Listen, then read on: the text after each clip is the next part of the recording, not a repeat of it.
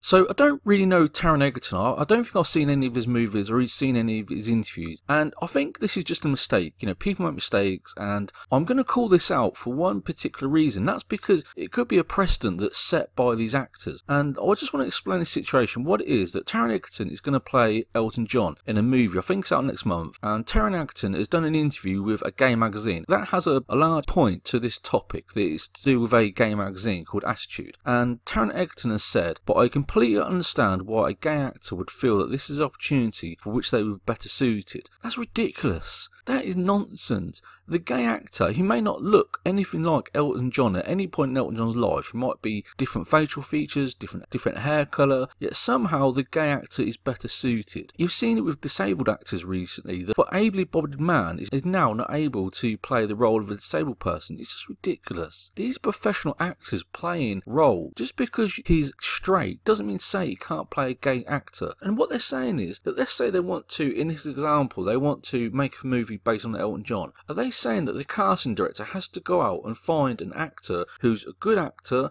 who's the right age, the right build, the right shape, can potentially sing, and is also gay? Is that what they're expecting a casting director to be able to do? What it would do, it would cut the potential range of actors they can employ by perhaps 95% or even more, because all the straight actors are then removed and they have to go and find a gay actor. But also, what about the gay actors that don't want to come out as gay? So you might have an actor who is gay, but he doesn't want to come out as gay. He doesn't want his sexuality to be broadcast or to be an issue based on his career. So what about those gay actors? Does that mean they can't be Elton John as well, because they don't want their sexuality to influence how they become an actor? So then again, it's just not selecting people based on their private lives or their sexuality is not the answer, because it will still exclude people who are gay but they don't want to use their sexuality to help them to get film roles. It's just ridiculous. These people do not think you employ the right person for the job. And if Taron Egerton, regardless of his sexuality, is the right man for the job, then fine. In this interview it does say that he's straight. If he was gay, I would not be concerned. What of his personal life or his sexuality? That shouldn't influence whether he's right to play the role. Now, just looking at it on the surface, he does look very similar. He's got that same height. You can imagine Elton John looking like Taron Egerton in his youth. So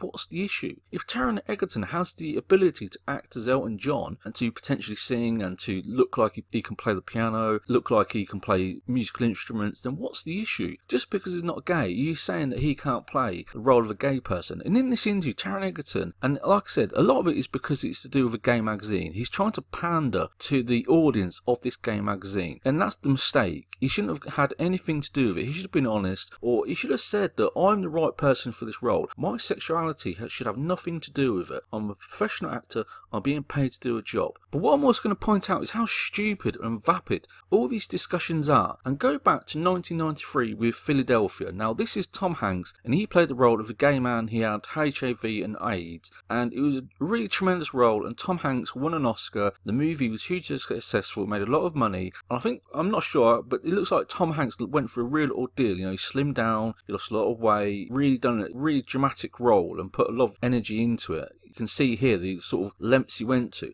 So in the future, if they want to remake this movie, or if they want to make the movie a movie based on a gay man who's dying of AIDS, are they saying that they need to go out and find an actor who's gay, has HIV, has AIDS, and is dying over those diseases? Is that what they're saying? They're pandering to stupidity. And based on what they're saying, that means that Tom Hanks shouldn't have taken on this role, and he has to give his Oscar back. They don't think about what the repercussions of this social justice nonsense is. You have the right man for the right role. Tom Hanks in 1993 was the right man. He put his body through a lot of exertion and he won an Oscar for it.